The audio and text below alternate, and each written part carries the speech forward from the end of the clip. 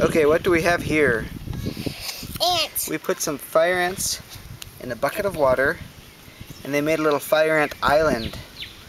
What will happen when we push down on it a little bit, do you think? And how are they all floating together? Because they're biting each other. They're hanging on to each other. And they're swimming. They're taking advantage of the surface tension of the water. I'm going to push down on this.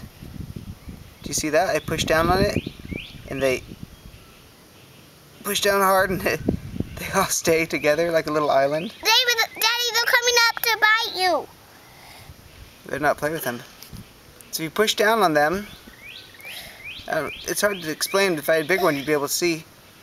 But you push down on them.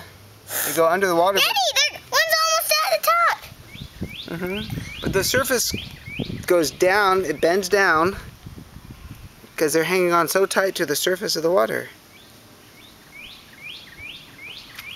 I'm pushing down pretty hard. Isn't that strange? I want to go get a shovel and try pushing down. I want to try pushing down. Can I try?